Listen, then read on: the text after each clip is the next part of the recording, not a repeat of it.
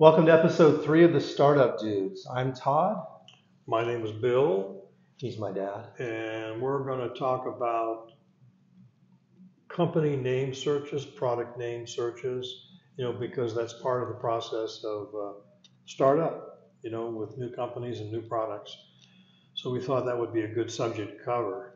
Um, so Todd, when I'm thinking about product names or company names, what I like to do is make a list of names that I like.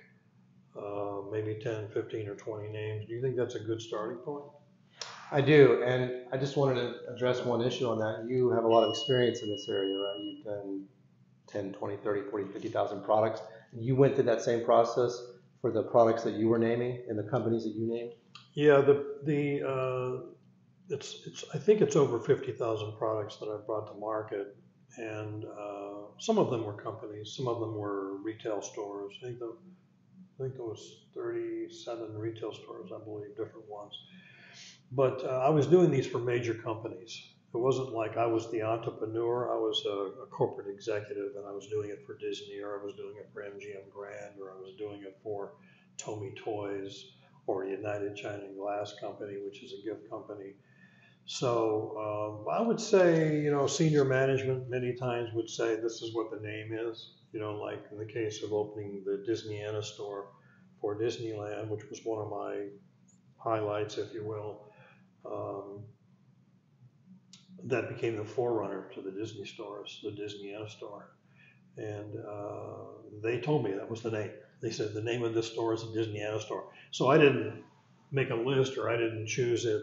But I would say maybe 10, 20% of the 50,000 were names that I came up with, with my team. We all kind of worked together and came up with this name list that I was referring to. I think it's a good place to start. And so people often say, well, how do I know what to start with? Well, you start with what you like. You might consider it something that's easy to spell, maybe something that's not too long. One thing you need to keep in mind, though, is that you can't come up with a name. Let's say it's a product that you're coming up with. They're trying to find a name for. You can't name it what it is. And because if you do that and you have any hope or desire to get a trademark, they're going to refuse it because it's going to be deemed to be merely descriptive. So if it's a kitchen towel that I'm naming, coming up with a name for, I can't call it a kitchen towel? No, you can't. And at least not if you want to get a trademark. I guess you could do it and just kind of run with it. But no, and the reason for that is because they're going to refuse it. Now, I think a great example of a company that has a very well-known name that previously was descriptive and now became not descriptive would be Q-tips. So Q-tips really sort of describes what it is. It's a cotton swab, and so the trademark office might have taken the position that no, we're not going to let you secure a registration on that because really you're trying to name it what it is, and that's not really fair to the marketplace. So, but we will allow you to register it on the secondary registry, and there are some disadvantages to that, but not many. And then after a while, after it's acquired secondary meaning and people know it to be your product, then we can move it to the principal. Oh, really? So yeah, you don't want to do descriptive if you can help. So in the case of Kleenex, they didn't want to call it nose tissue or anything like that. They came up with Kleenex, which wouldn't cause a problem. That's a great example of a brand that would have been deemed to be fanciful. Fanciful names like Kleenex, Microsoft is a combination of microcomputer and software together. Those are made up terms. Xerox. Those are actually new words. They're brand new words, and so you don't run into the issue with competing names, confusingly similar issues, or descriptive issues. So on your name list, excuse me, Don, yeah. On your name list, it's not a bad idea then, is it, to come up with some combinations Absolutely. of syllables or words? You're less likely to have a conflict, is it what you're saying? Definitely less, at least on the trademark side. So that's a pretty good strategy. Regarding domains, I think you were going to ask me about domains. Probably a good idea, especially if you want the .com, to do a quick search on any number of services out there. GoDaddy, you can do a quick domain search and see if it's available. The .coms, I think, were much more valuable at one point than they are now. They're a little less valuable in the sense that you can still be found fairly easily on Google with a non.com, like a .tv or a .vegas or something like that. So, but I think still, would you agree that the .com is still kind of a premier. Yeah, I think you in-house. try. I think you Try. try. I would try to Yeah. get a .com, and I would maybe throw some names out if I couldn't get a .com. But you're right. It doesn't. It's not the end of the world. Yeah, I wouldn't. It definitely wouldn't say that it's something that should stand in the way of you going forward. One other thing about names. So that's product or service. But what if you want to name your company something? Or what about your LLC? Now, your LLC is your kind of your behind the scenes company name. That may be something you don't worry about getting a registration on. Because it's something that is not going to be in the public eye. It doesn't really associate with your products. It may not even be at all related to what you do. Like we could have the Bill and Todd LLC. We're not going to probably spend the time and money to register that as a trademark. But if we had a really cool product, or maybe the name of our web series here, we're probably going to trademark that. That might be worthwhile because it's what we're known as in the marketplace. Got it. So so starting with the list, let's say that I come to you with a list of names. What are you going to do with that list? I mean, what's your next step with letting me know whether this name has a good future, or this name doesn't have a good future? First place I would go if you've said I think I want to get a trademark on that at some point is I'd go into the trademark database and do a search. I'm going to put a link in the description of a really good video the trademark office themselves puts out about how to do a proper search. There are some tips and things, and you may want to use those tips to narrow the search down. But first thing I would do is type it into the trademark search window and see what comes back. Sometimes you're going to be a little shocked to learn that maybe hundreds of names come back, and that's not necessarily indicative of the fact that you can't do it, but it means that there's other companies out there using that word. So can we narrow that down by putting quotes around it and or narrowing it down by attaching it to particular classes? Yes, we can do that. And then also, if you don't indicate live or dead, the dead ones will also come up, which may not be an issue if they're dead. You don't need to worry about it as much. So that's where I would start first. And then also remember that with trademark work, you're going to have to select a category or a classification to get to attach to your mark, which would either be a good or a service. So you could do appliances, you could do car wash services. I mean, there's hundreds of different categories. So Steve Jobs, in the very beginning, when he formed his company, he liked the word Apple.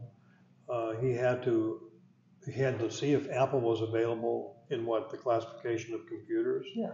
And by the way, they're adding new categories all the time because there's a lot of things like holograms. Maybe it wasn't an issue back in the early 80s, late 70s, but microcomputers was available. You would go in there and type in Apple and see if there's anyone else that has a trademark registration within the category of microcomputers. And at that time, there wasn't. And it's a great name if you think about it. I mean, we sort of it's just sort of part of our daily lives, Apple phone, Apple whatever. But Apple had nothing to do with computers, and now it has everything to do with computers. Yeah, it's pretty cool, and they take a bite out of that apple, Yeah. So it's very out of your wallet too. Out of your wallet as well. But Apple had a connotation, at least in my mind, a scientific or a physics kind of feel to Or it. education. Did you give the teacher an apple? That, and then I was thinking of gravity, yeah. So it was pretty good. It was pretty thoughtful of him to use Apple. If I do say so myself. So, so the next thing that you're going to have to deal with is what type of response can we expect back from the trademark office. We're only going to cover two of the main responses. There are numerous different ways that the trademark office can come back, but the two most common ways they respond are by refusing your application. One, because it was confusingly similar.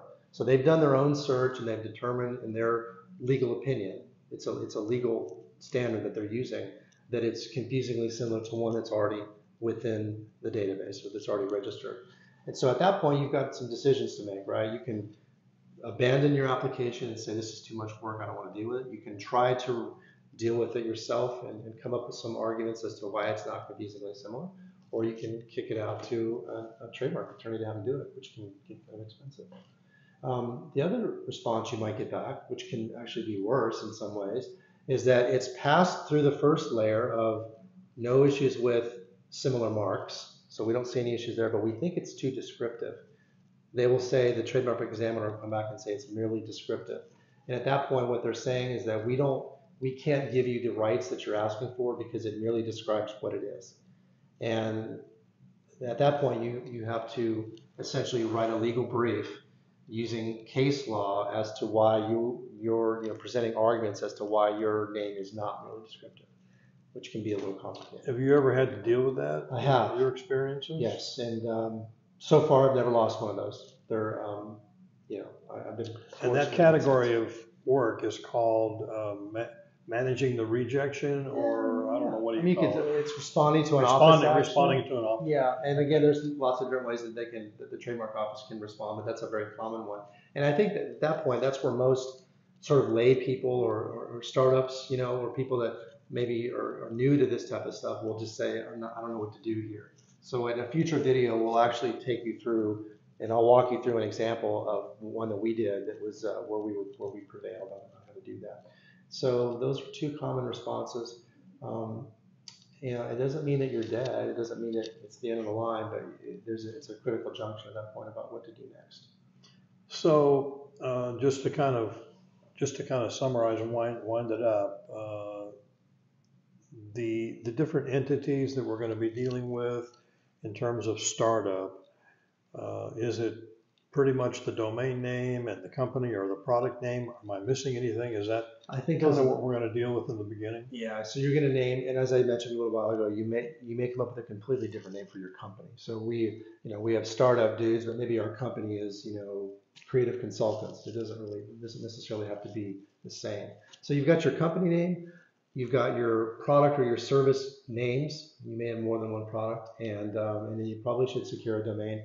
Social media is a whole different animal. I mean, in fact, when we first started this video series, we liked a different name, and we found out that someone else was using it, although they weren't using it consistently. We thought, since it was the really early stages of our company, that we didn't need to really take a chance. So we came up with a better name, I think. Actually, I like this name better. I don't know if you do. Yeah, I do too. We won't tell you what the other one was. And we think we're okay. So after a little while, we'll be filing our own. In fact, maybe that's the one to have a video on is our actual application. Very good idea. So yeah, I think that idea just came up spontaneously right this moment. Yes, you were witness to it. So yeah, I think that covers it for today. Okay. Well, thank you very much for watching episode 3. Don't forget to look in the notes. We'll share some information about that trademark video that I was telling you about. And also, I'll provide you with some information on sort of the steps 1, 2, 3, 4 on what to do when you're doing your own search. So hope to see you soon. Okay, let's see if it worked this time.